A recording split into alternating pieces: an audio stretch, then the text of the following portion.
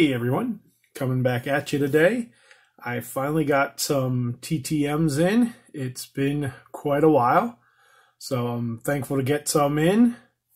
I got these over the weekend, and we'll start first with Mr. Kenny Wallace.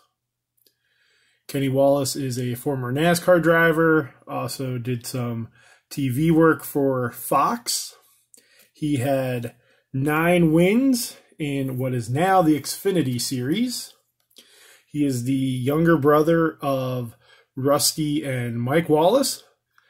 He's a huge St. Louis sports fan, and currently he races dirt tracks with his modified team. It's Mr. Kenny Wallace, and that was in 310 days.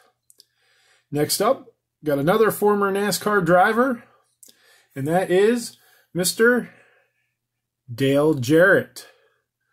Dale Jarrett is a 3-time Daytona 500 winner, most notably in 1993, where his father, Ned Jarrett, who is also a NASCAR champion, called the final laps of the race, and it's known as the Dale and Dale Show, because Dale Jarrett was able to hold off Dale Earnhardt. He's also a 2-time Brickyard 400 winner.